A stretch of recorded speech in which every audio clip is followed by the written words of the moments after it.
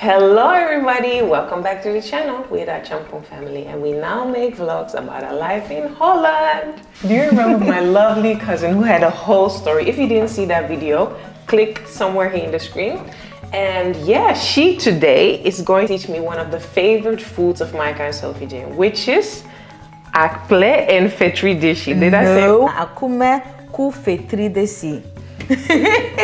Fitri dessi is okra soup or okra, okra soup. But what's the difference between, let's unpack the things, but what's the difference between the Acheampong and the banku? Because she would like it, but she prefers the real Ewe one. Yeah, no, we eat banku in Togo as well. We call that a scrap.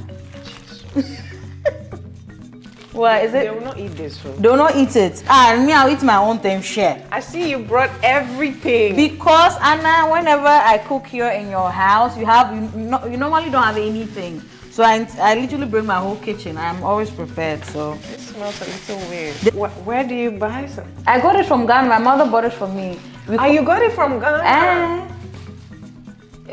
Dried herring. So how long can you store this? Oh, for African food, there's no dying time. We just store it until it's finished. This is a cow skin. Sorry. This is real fitri dessi, like the way it's supposed to be. Oh my gosh. Okay.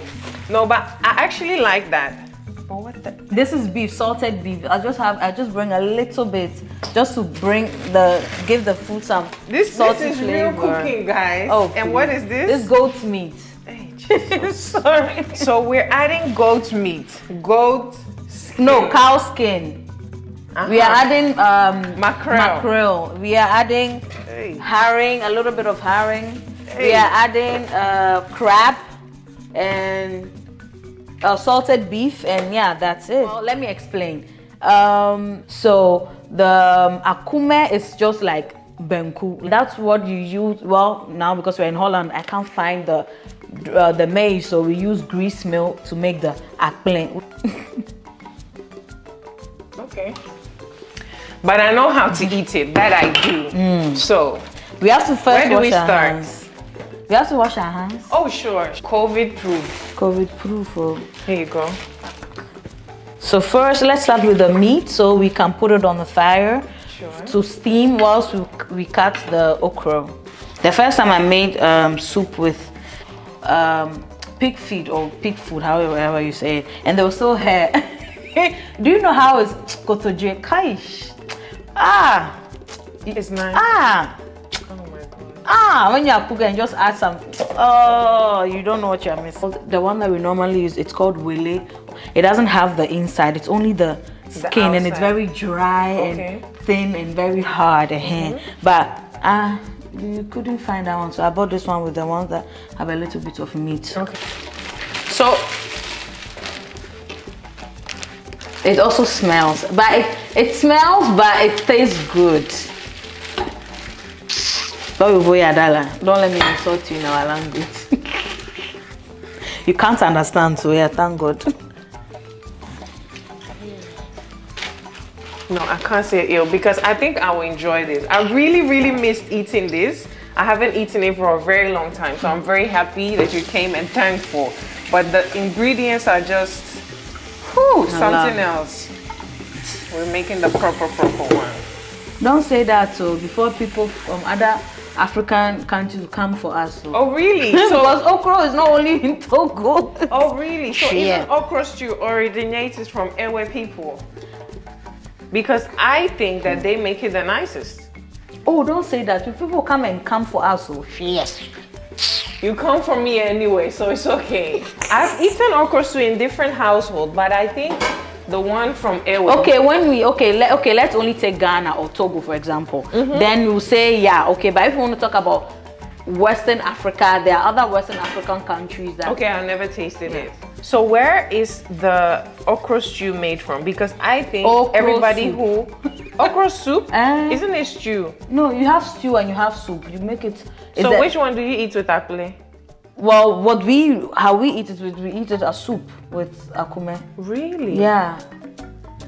The soup is thicker. It's like it's also you also make it with a little bit like with a stew base, like with tomato, you know, stew. You make it stew base, and but the soup is mainly just with water and just like soupy. Oh no, I don't like that one. I like the one with pepper, tomatoes, and everything in it.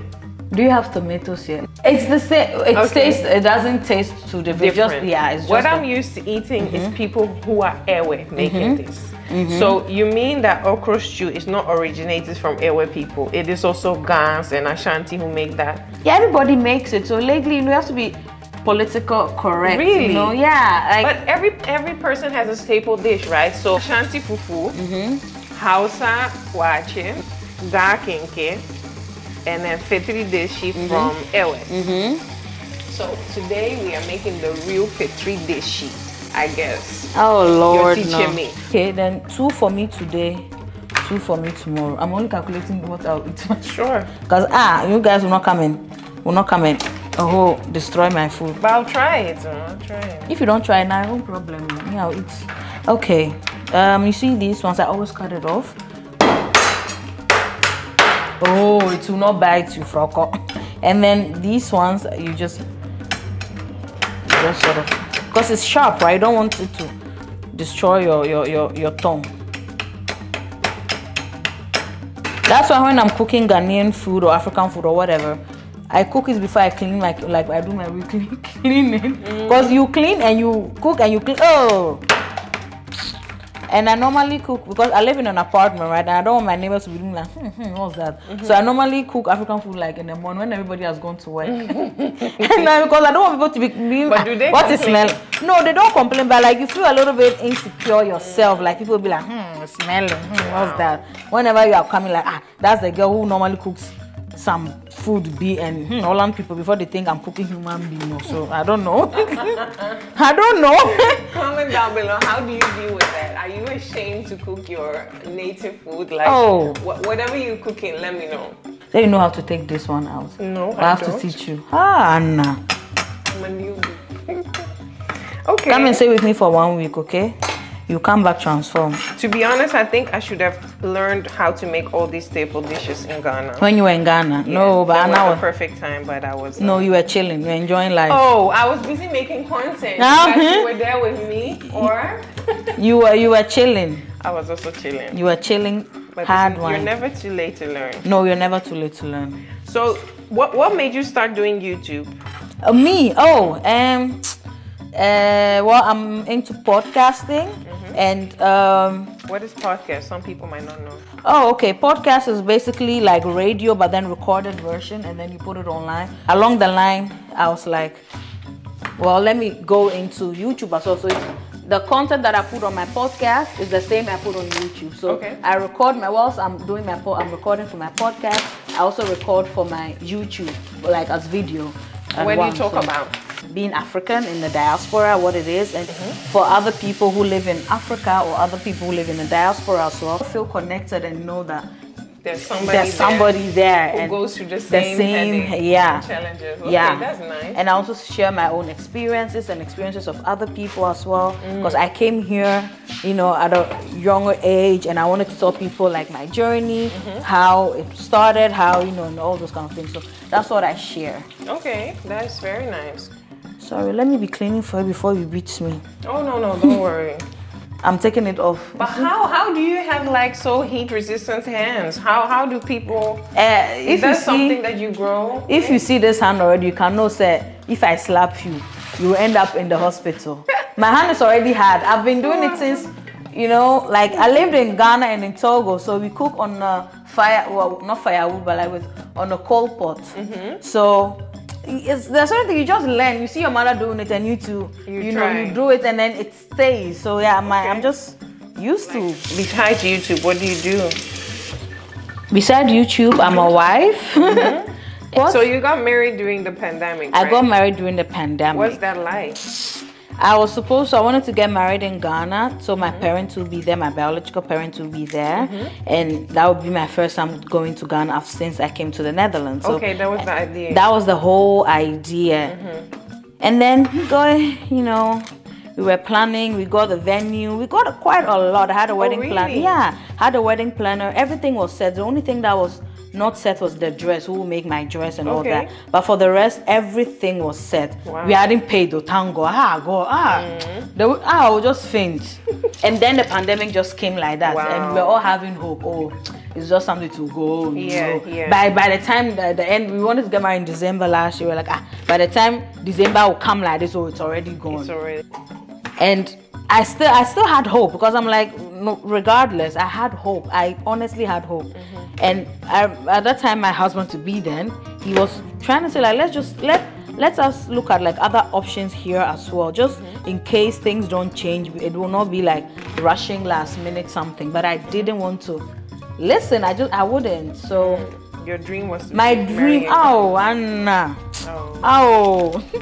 I'm going to get married in the Netherlands, but I'm not going to wait that long. I'm just going to do it as soon as possible. Yeah. And then I'm just going to get rid of all these feelings and all that. The negativity. The negativity. Because marriage, a lot of people nowadays seem to think that marriage is about the party. Oh! It's about everything that starts after. So I think it's good. You kept it small. Then we did it in the court, so with like 30, courthouse with 30 people max. It was very like, even me myself, I was shocked. I've never been to a wedding like that in my life. I mean, being African, I mean, you know the bush bash, you know, that's what you. But it's like white people something like, what is this? But it was so beautiful. Our friends and family who came, they were also like, it was their first time as well. Everybody was shocked, and I was like, wow. You know, it's good to sometimes embrace other people's culture. Yeah. Not per se, not because it's not your culture, you just frown upon it and be like, nah. So you say you married in a Dutch way? Yeah, Anna. What is it? You've spoiled my meat, oh.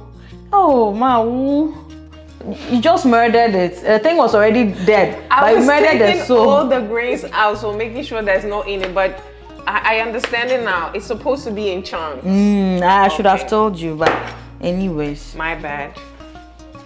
Hey, don't eat it, because if you start eating this, you finish the whole thing before the food is even ready. It's actually nice, you see? Dutch people food. This is Dutch people food. No, whatever. But the one we use in Ghana is a bit harder than this one. Yeah. Yeah, this one is very soft, especially because it's also from the supermarket. But when you buy it with by the fish people in the market, it's a bit, it's a bit firm. So how do you learn to cook? What age did you started cooking? I was a little older. Like, I think I was like 14, 15. Oh, you get, wow. So what a freedom. The thing is that my mom used to always work in the evenings on Wednesdays. And then I would babysit my brother. And she would pay me to do that. She'll pay you? Your own brother? She'll actually pay me. But you know why? Your own brother. She was just too nice. Anyway, then she'll give me 10 euros to buy food and to make dinner with. So as a young girl, I was just, that time, well, I wasn't really into YouTube, but I was just like looking at cooking books to see like, okay, what can I make? And I started learning like. But she didn't teach you, so make this like. She wasn't there. But how did she expect you to know what to cook?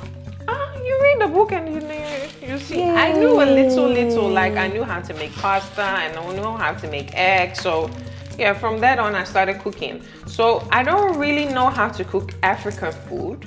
I know how to do jollof. That one I think I managed. Although sometimes that's your jollof. That no comments. It's a little. No comments. No comments. Sometimes it's a little mushy. The water that is difficult for me. But I think I know how to do jollof rice. But I like the Suriname kitchen, I think, a little more, and I'm better at cooking that because I had more people teaching me. Teaching you, yeah, I understand. I understand. And here today, a lot of Suriname people, they really influence our kitchen as well. I think so, yes. From I grew up with... especially from the people who are here now. Yeah. Also, I think all Ghanaian people who live here, who are born here, they know how to cook Suriname food, like nasi, bami, that's like a staple. Yeah, staple food. Yeah, so bruine bona, things like that. I think this is just because I have more people to teach me. Yes. So when did you start cooking? You were in Ghana. In Ghana, I didn't cook. In Togo, I cooked. You cooked from 5 years old? I help my mother. Wow. When she's cooking, I'll be, you know the papa, the one that you used to blow air in the cold hand. You'll be doing that. You say grind this thing for me, you go and grind. Stir this for me, you stir. So that's how you start learning. So my mom was very like the village life. My mom was so very normal. I didn't have to really cook anything special, Biama. But one day she went to like a family house, another family member people's house, and I had a niece there, and she cooked for everybody in the house. And the mother of that, my niece, was praising her. Hey, my daughter, yeah, she can cook, she can do this. And my mom felt like, your daughter can cook, but my daughter cannot cook. And I'm a few months older than my niece. So my mom felt like it's competition. But how old? I was like 7, 8. Wow. Literally. And so Sophie, dear, she's already supposed to cook. Sophie is already supposed to even have a husband prepared for her. She's... Wow. I'm kidding. No. She's supposed to know how to sweep this house. How when you're cooking, she'll help you cut everything. She'll help you stir. When you finish cooking, she'll wash dishes. She'll wipe this plate. She's supposed to know. But that's the African. I don't know if that's good. It's not. It doesn't apply for everybody. Sophie, if you're watching this video, No, you're playing outside every day. Allow her to be a child. How we grew up, we were not children, no, by force. So what if you get a daughter later on in your life? Would you like her to be free and be of course a child, or would you like her to learn? No, there's time for that. I mean, when you are a child, be a child then, because you never have it back, you know. You can always learn how to cook. Okay. And I'm not going to say when you're 18, that's when I'm going to teach you how to cook, but you sort of know that, oh, this is, you know, when I'm cooking something, you come and watch and see and ask questions, I'll explain things to you, but it's not like you have to cook, you have to learn by force, by fire. No. That's good. That's sad. Okay. Do you know how I used to cry? You see my friends playing outside and I'm there frowning my face, helping my mom. You know, put air in the cold. Just because your mom felt like she had competition. So wow. Yeah, she came home that day. I remember like it happened yesterday. She came home and as usual I was running to hug and be like, oh, welcome. Hey, don't touch me. At this your age, you don't even know how to cook. Do you know the embarrassment I just faced? I was like, wow. What happened? What did I do? Wow. Hey, even your little cousin. And how old were you? 7, 8, something like that. Even your little cousin, do you know who cooked for me to eat today? She cooks for everybody in the house, and all you know how to do is play. Oh, since that day, whenever she's cooking, hey, they like come, stir this, stir that, cook it like this, cook it like that. See how it's smelling? That's when you know that it will be nice. If it doesn't smell, know what you're about to cook is not nice. Are you sure? If it smells, you're like, Oh, that mixture actually smells nice. Like what? The rosemary and the what? It's to season them. What? Hey, Nkete. Yeah, that's in Tree, and in Ewe it's nuhonhuen. Yeah, I can't say that. No. You just say ani nuhonhuen. Literally meaning something that smells. Oh. And nkete is meaning small. Literally just small. It's much more easy than Ewe. It seems such a very difficult language. I know. So, how many languages do you speak? I speak Ewe, I speak Tree, I speak Ga, I speak Dutch, I speak English, and a little bit of French. My French is very good. 50% now. Yeah, so some people in my family also speak Ga. So in our house, we speak Ga, Tree, and Ewe. Like those 3 languages are mainly spoken in our family house. So I knew how to speak a little bit of Ga before I came here. And then once I lived with family here, they all speak Ga, so I learned it from them. Ga is the Toyoten. So that's what my dad speaks whenever he talks to his brothers and sisters. Oh. But it seems so difficult, like I can't hear anything what he says. Yeah, and you see, it has also like the same clunk or tonations as Ewe, you know? Oh, really? I just find it. You know that good gag, pak, bo, bang, bang. You know, we have the same thing in Ewe as well. So. No, it's not a tutorial. No, we are just cooking and chatting. Yeah. I can't teach you how to cook. Then, what is this lady called? Sweet Ajele. Sweet Ajele. Yeah. Madam, if you are watching, the way my God will bless you. Oh, do you like her?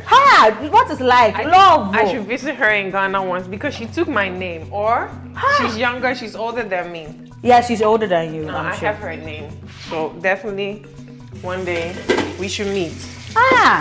Maybe she can teach me another dish. Sometimes I read the comments and some people will say, "Oh, you literally saved my marriage." And I'm like, "Oh, really? Wow!" And I was like, she cooks. She cooks. Hey, the cooking in African culture is different, eh? But why does she live in Ghana or somewhere? No, in US. Do you know you make okra stew or soup without the red oil? I've never tasted that before. I think that one is even nicer. Really? Yeah, it's very seafoody. You know, you really make it seafood. Okay, guys, this is like the final result, almost. I think it needs to cook a little bit more. Yeah, the just spinach. Just have it on the stove a little, yeah. But it looks very delicious. So let us know in the comments how you think we did. We now have to go and pick up the kids. Jackie, thank you for cooking. The kids, we're still at this cooking business. So this is the, what's it again? The grease mill. So like, so it's not the akple. No, I use another mill because here you can't get the mill so I use grease. Guys, anybody who comes from Ghana, can you bring the akple for me? This is what I want. You see the African movements, like she's dancing. Jum, jum, jum, jum, jum.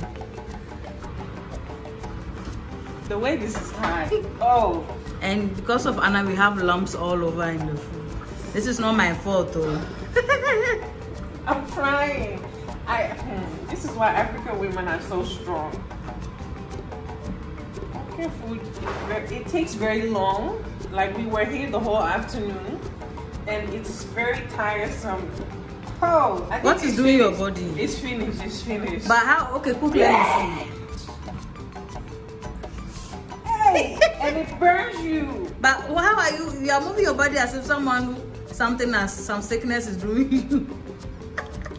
It's so hard. Yes. Hey, you that you break. Don't come and break your arm. No. I don't want your father to come and beat me. Hey, this boys. More power, Micah. Power. Jackie, this looks delicious. Thank you, Lord. I see you are ready for the food. I'm over. You're eating for 5 people? I'm eating for 10. For your village. Oh, we are going to enjoy you guys. Make sure you subscribe to Jackie's channel if you want to hear more about the Talk podcast. Oh, sorry, I already started. Oh, don't worry. We are hungry. It's like 5 o'clock now, so it's not dinner time, but we're hungry, so catch you guys later. Bye. You're eating it with a spoon, Micah. Because I don't want to eat it. OMG. That's like I haven't eaten it like so long. It's good? Yeah. Enjoy. You don't know mine.